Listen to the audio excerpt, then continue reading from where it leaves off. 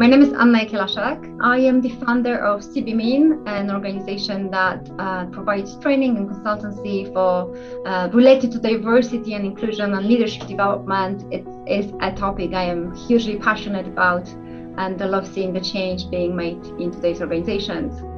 Where I draw my personal inspiration from and what motivates me is the topics I'm hugely passionate about. So I'm kind of answering with the same take, but it is really true to me. I'm very interested in how people think, how they interact, how they make decisions, and how diversity and inclusion help us with that diversity of thought and helping our interaction. Learning is something that actually motivates me a lot. I've got master's in sociology, and I've always liked being what it's called participant observer, really kind of being that silent observer, seeing what's going on and what others have to say. That's something that's really intriguing to me, and I love when I can use it in my day-to-day as well and interacting with others. So yeah, learning, I guess, observing and interacting with others is something that I'm hugely motivated by and seeing the difference.